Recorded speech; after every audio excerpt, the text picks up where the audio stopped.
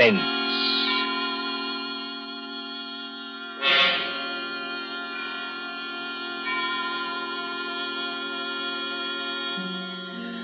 Tonight, Columbia brings you, as a guest star, Peter Lorre, one of the screen's past masters of the art of suspense. Suspense is compounded of mystery and intrigue and dangerous adventure. In this series are stories calculated to intrigue you, to stir your nerves, to offer you a precarious situation, and then withhold the solution until the last possible moment. Tonight, for instance, Mr. Lorre plays for us a doctor, a husband, with something dark and terrible on his mind. Was it murder? And if so, can this at last be the really perfect crime? We trust that while you are wondering, we shall keep you in suspense. For Suspense tonight, CBS presents Till Death Do Us Part by John Dixon Carr, starring Peter Lorre.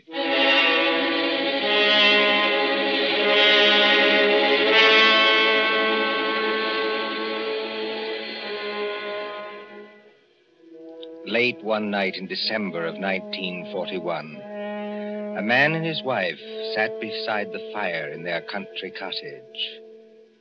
This man, look at him. A professor of mathematics, stout and middle-aged, guileless as a child. In the remote corner of England where he lives with his pretty English wife, they say of him... Jolly decent fellow, you know, for a foreigner. Isn't he? Always a smile for everybody, and so polite. That's why it's such a shame about his wife and that young American.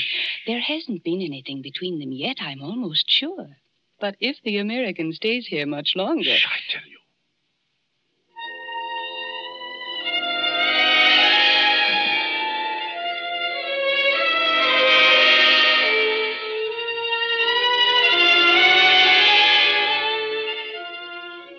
A happy man, this Professor Krafft. His cottage in the country is rather isolated. 3 miles from the nearest house. No electricity or central heating or telephone.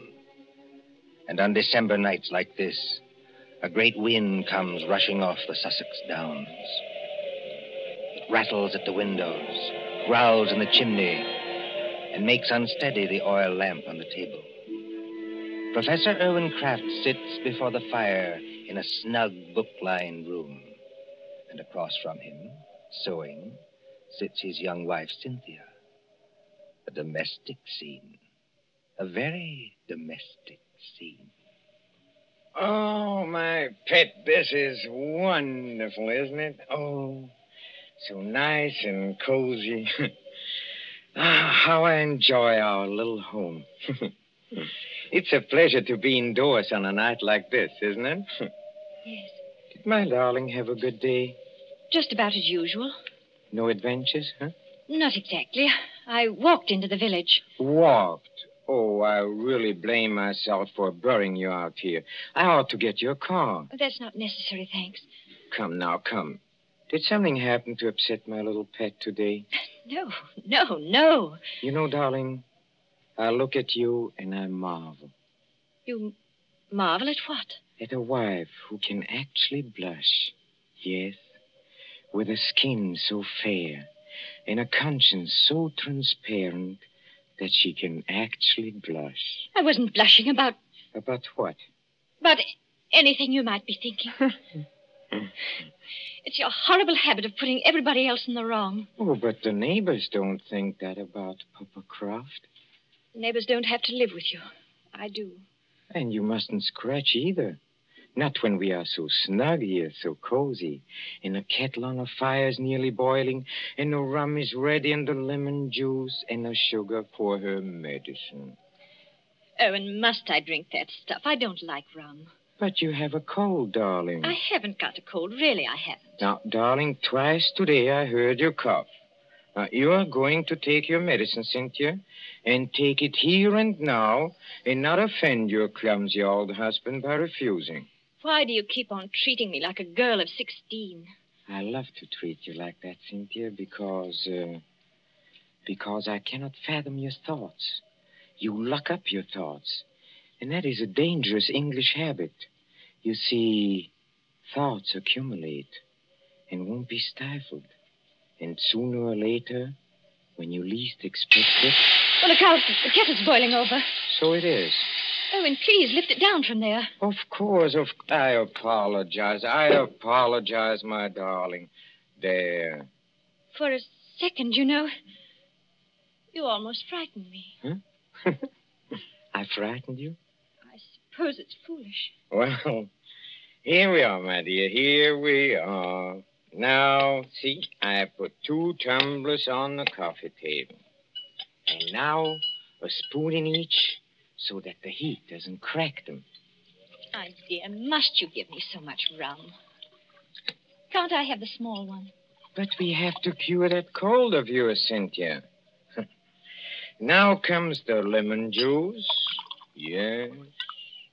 And now comes hot water to the top. Here we are. And 2 lumps of sugar for each of us. There you are, darling. Now let's drink up, huh? Owen, listen. I didn't hear anything. I did. It came from that cupboard over there. It sounded like your accordion. Oh, that's nonsense, darling. That's nonsense. There. There it is again. Well, that's only the wind. Or perhaps a rat that got into the cupboard. Erwin, I'm terrified of rats. Go and kill it. Would you mind? Oh, you really sit very heavy labors, my sweet, for one of my weight. Well, if you insist, all right. Well, I'll take a good heavy poker from the fireplace. And, of course, it means a little trip to the cupboard. Erwin, never mind. You haven't changed your mind, have you? It'd probably run out across the floor. Come back. Wouldn't run very far, I'm sure. Well, again, if you insist. I can't think what's the matter with me tonight. No?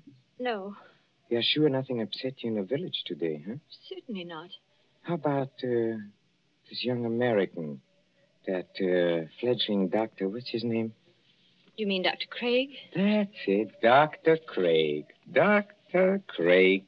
Didn't someone say he was leaving today for London and then back to the States? I believe so. That's what Lady Randolph told me. And you didn't say goodbye to him? Certainly not.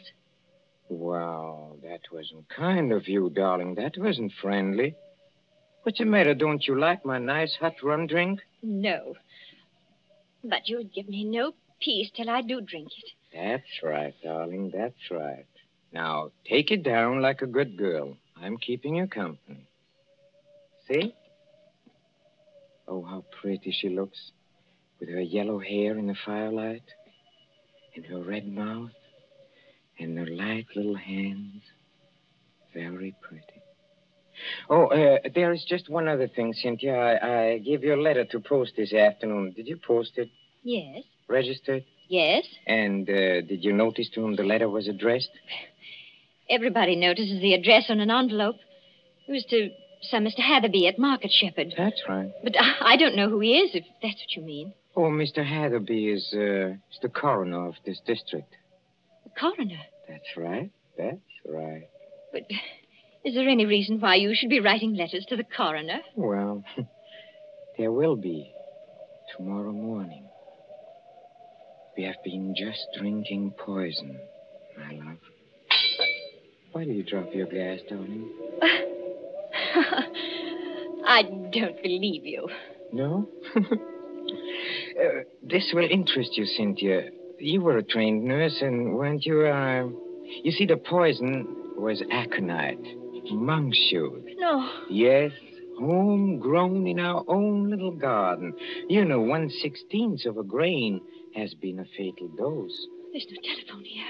No car, not even a neighbor. Exactly, my angel. Take your hands off me. Let me get up. No, my pet. In about 5 minutes, you see, the first symptoms will come on.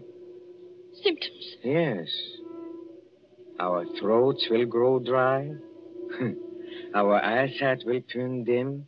No. And presently we'll lose the use of our limbs. Well, there are convulsions before the end, I believe, but we won't feel them. Let me up. If you try to hit at me, Angel, you'll upset that lamp. And, well, if you upset the lamp, this cottage would go up like tinder. We don't want to burn to death, do we? Erwin, why are you doing this? Why are you doing it? Why? Do you think all Papa Krafft is blind, my pet? Huh? If I can't have you, Cynthia, nobody else is going to have you. You mean Jim Craig? So it is Jim Craig. Oh, that was nothing. My tongue slipped. A cynic would say, my dear, that your foot slipped. Do you think I don't know what happened the other night at the schoolhouse? The schoolhouse? Yes, the Market Shepherd Schoolhouse. At Lady Randolph's little concert in aid of the war relief. Nothing happened. I swear it didn't. No? No. Oh, then it was coincidence, I suppose, that you and that Dr. Craig didn't arrive until the concert was nearly over. Yes. Yes, it was. We didn't go there together. No? We met in the little hall outside the auditorium.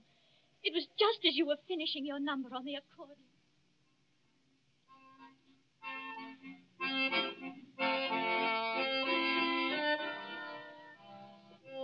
Oh, I beg your pardon. It's so dark here I almost bumped into you. Isn't that Mrs. Krafft? Yes. Good evening, Dr. Craig. We seem to be late. Very late, I'm afraid. I was detained on a case. And I didn't feel like coming here at all. Oh, just a moment before I open that door for you. Won't it look a little funny, our arriving here together? Funny? Why should it? No reason at all, only... Cynthia, listen to me. Do you know, Dr. Craig, that's the first time you've ever called me by my first name. I did want to have a word with you somehow. Of course, you've heard the news. What news? Well, on the radio for the past couple of days. Oh, we're too far out to get much news, and my husband isn't interested. He isn't interested. He isn't interested in anything but himself. I'd rather you didn't talk that way about my husband. Oh, I'm sorry. Would you push the door open a little? And in conclusion, Lady Randolph is saying something. I'm sure we've all enjoyed our friend Professor Krafft's musical numbers on the accordion. And the vicar's conjuring tricks. And little Miss Linshaw's spirited recitations. It only remains for me to tell you that the collection for this little entertainment will amount to the... Yes, Colonel Thompson, what is it? Colonel Thompson's going across the platform in rather a hurry. Looks like an announcement of some kind. Ladies and gentlemen, your attention. We have just received some late news by the 9 o'clock bulletin. I think I can guess what it is. Following yesterday's declaration against Japan, the Congress of the United States today declared war against Germany and Italy. No applause, please. I think I can say that these things go too deep for applause. We entered a war lightly, and we have learned. But before the vicar ends this meeting, I shall ask the orchestra to play us the song numbered 83 in the book, a song we know is dear to the hearts of all Americans.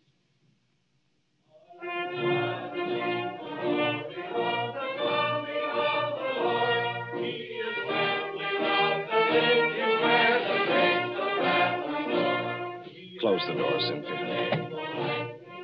Jim, this doesn't affect you. Naturally it does.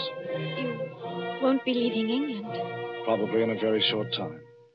They'll be needing doctors. But does a formal declaration of war make any difference? What does it mean to you? What does it mean? I can't explain it, Cynthia. It's all in that song. If they're going to need me, I'll go back. But can't you do just as much good here in England?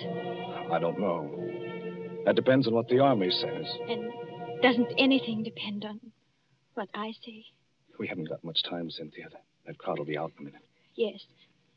And we won't admit it, will we? Admit what? Admit how we feel about each other. I haven't said... Nor I. I was only talking about what we were thinking. No, we won't admit it. You say you can't explain about the war. I can't explain about this. Don't try. It's better this way. Erwin's been very good to me. And he's such a childlike person. Yes. Everybody likes him. Oh, he has his tempers, and he's not easy to live with sometimes, in spite of what they think. But I can't do anything to hurt him, because he'd never do anything to hurt me. Never, never, never in the world.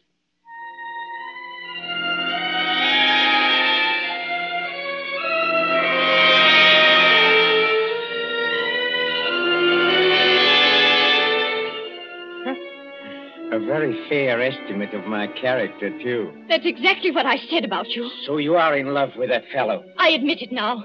Yes. Tell me, darling, do you feel anything yet? Feel anything? I mean, dryness? Muscular contraction of the throat? Yes. Oh, I thought so. I won't die. I won't. And how do you propose to stop yourself? Your only chance would be to reach the village infirmary. And I'll see to it that you don't get there. But what if the poison takes you before it takes me? Then you can't stop me. But it won't, darling. You seem terribly sure of that. You see, the amount I gave you, as you perhaps noticed, was more than I gave myself. I'm going to follow you, my little pet, into the dark, where there are no Dr. Jim Craigs, but not too quickly. I shall still have most of my faculties, Cynthia, when your convulsions are already beginning. Oh. I wonder if you will. Why do you say that? Your legs don't seem any too steady. I don't know. It must be the heat of the fire, perhaps, or it's very hot in this room. Cynthia, darling, listen to me. Yes, Erwin? There is a copy of Taylor's medical jurisprudence over on the shelf there. Please get it for me. I'm afraid you'll have to get it for yourself, my dear. That is, if you can. Oh, I'll get it. Mind the lamp, Erwin. We don't want the house afire, just as you said yourself. I'll mind the lamp. Listen to me. You know, some people's systems are intolerant to poisons. They experience in minutes what ought to take hours. Does it hurt, Erwin? Does it hurt? Yes. But you'll find out soon enough, my pet. Because you'll never make 3 miles to the village. Never. You think not? I know it. And just remember, I shall be waiting. Waiting? Out in the dark and cold, where there is neither marriage nor giving in marriage. I'll be waiting for my little pet to come and join me. I shall be waiting. Erwin! Erwin! Oh. I hate you. I loathe you. I'm afraid of you. But I don't want you to die because of me. And yet, you are dead, Erwin. But I'm not going to join you. I've never prayed much, Erwin, but I'm praying now. Whatever comes over my wits and makes my senses weak, give me strength enough to get to the village. Just give me strength enough to get to the village.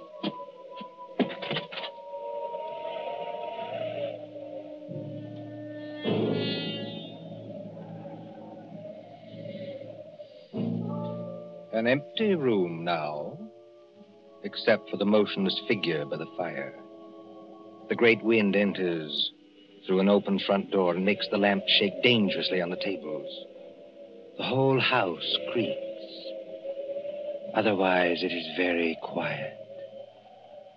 Suddenly, the corpse sits up. Professor Krafft Looks pleased, doesn't he? Very pleased. Very alert as he moves over to a certain cupboard door. Well, and now I think the real fun can begin. Patience, patience, patience, my friend, while I open the cupboard door. Well, there we are. I hope you haven't been too uncomfortable, Dr. James Craig. I'm all right, thanks. So you managed to get the gag out of your mouth, huh? I managed it, yes, just now. I'm too late. Well, you are still securely tied up, I'm glad to say. You know, you gave me several very, very unpleasant moments, young man, when you got your foot on that accordion. Did I? Well, Cynthia thought you were a rat and wanted me to kill you. You know, she shows very good sense sometimes. I could hear both of you talking. Thanks very much. Oh, of course, you could, of course. Excuse me, please. I forgot that. Yes, and I could see you, too, through a crack in the door. Well, you were intended to see us. But now, come on. First of all, I'll drag you out of here. Yes, let me take you. Yes. Now we can sit down and have a nice, cozy little chat, huh? How much aconite did you give Cynthia? How much? Oh, about 2 grains. 2 grains? Well, then she can't possibly... No, she can't possibly live until morning. But she can live long enough to testify that she saw me die. And how much poison did you take yourself? I? None. None at all? No, none at all. But you mixed those drinks out of the same materials I saw you do it. Well, but there wasn't any poison in the rum, young man. You see, 2 lumps of sugar steeped in aconite were dropped into Cynthia's glass. I marked them, and I didn't make a mistake. Can you see the beginnings of Papa Krafft's plan? Why, you... You see, Cynthia left the door open, my friend.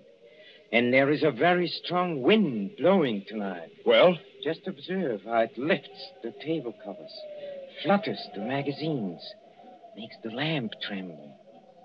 I shouldn't be surprised, you know, if one of those lamps blew over. A fine crash in a sheet of flame, huh? And when they come here tomorrow morning, after Cynthia's testimony in my letter to the coroner, they'll expect to find at least a few charred bones among the ruins. And, of course, they must find some remains. Whose remains? Yours. Yes, you've got me tied up pretty well, haven't you? And now, you see... Now comes the best. You were last seen going towards the railway station, to London, and then to America. Nobody will inquire after you. Except Cynthia. That's right, except Cynthia, who will be dead.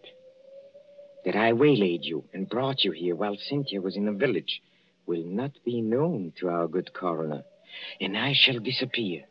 What do you think of it, young man, huh? I think it's rather good, huh? You're going to let me burn to death? Yes, and I shall enjoy the necessity.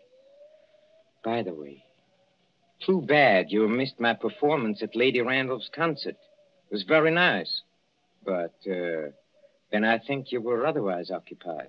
You could call it that? Occupied, I think, in making love to my wife. You hurt my vanity, young man, and you are going to suffer for it. I never made love to your wife. No? No. But I don't suppose you could possibly believe that. Are you already begging for mercy? Now, come on. Are you begging for mercy? No, I think not. Dr. Craig, I don't like the way you're taking this. I really don't. Don't you? No. You ought to be afraid. All decent men should be afraid. And no man is heroic when he sees death coming. But you're as white as a plate. Can't take your eyes off me. And you seem to be expecting something. Maybe I am expecting something. You are? Well, I think I can persuade you to tell me what's on your mind, my friend. If I use the poker out of the fire, huh? You see, I'm a mathematician. I leave nothing to chance. Do you hear that, Professor Krafft? A car has stopped out in front. Well, they won't come in here. But of course they will. It's probably the home guard. Look, you fool, you've left the front door standing wide open in a blackout. Don't be childish. Do you think to upset me with that? Something's upset you. Take a look at yourself in a mirror. Huh? Nothing. Nothing can upset my plans now. Everything is ready. My clothes and my money are in a stable. This place, this pretty little cottage, will be a furnace. All I have to do is pick up that lamp. You see, like this, and something is wrong with me. Oh, you're not acting this time, are you? You're not pretending now. You swine! What have you done to me? I have done nothing. You have done something to me. I can feel it. There is sweat all over me. My throat is choking. This way, Lady Randolph. Through the gate and up the path. That sounded like my wife's voice. It was Cynthia's voice. What is wrong with you? A person would think you were drunk. I'm sorry, Lady Randolph. Stopping me in the road and asking to be taken to the infirmary at 80 miles an hour, and then finding there was nothing wrong with you. But it can't be. It isn't possible. Oh, but it is. You see, your plans didn't include the fact that Cynthia doesn't like rum. Remember, you poured a very large drink for her and a small one for yourself. And you filled both glasses with hot water. Oh, remember when she got you to leave her and come over to this cupboard? Yes. She changed the glasses then. You're the one who swallowed the poison, 2 grains of aconite. No. Help me. Please. Help me. Nothing on earth can save you. Help me, please. In the name of pity, please. Please help me. Nothing on earth can save you. Please. No? You won't?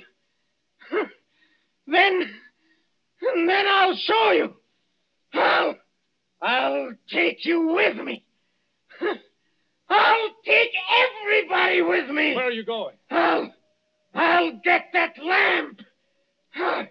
I'll take you with me. Why, look at you. You can't even see. You're blind. You're staggering straight into that cupboard. I'll take you. I'll take you with me. I'll take you.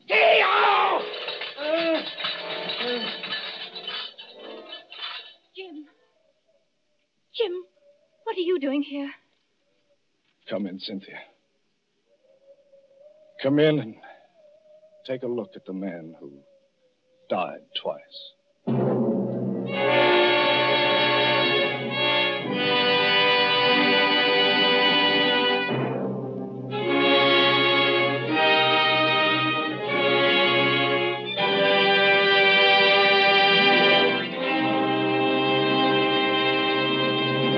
And so ends Till Death Do Us Part, starring Peter Lorre. Tonight's story of Suspense. Columbia presents these tales of mystery and intrigue and dangerous adventure for your relaxation and enjoyment. Next Tuesday, there'll be another in this series. Same hour, 9:30 Eastern Wartime. Mr. Lorre was starred as Professor Krafft. He was supported by Alice Frost as Cynthia, David Gothard as Dr. Craig, and Mercedes McCambridge as Lady Randolph. William Spier, the producer, John Dietz, the director, Bernard Herrmann, the composer-conductor, and John Dixon Carr, the author, are collaborators on Suspense. This is the Columbia Broadcasting System.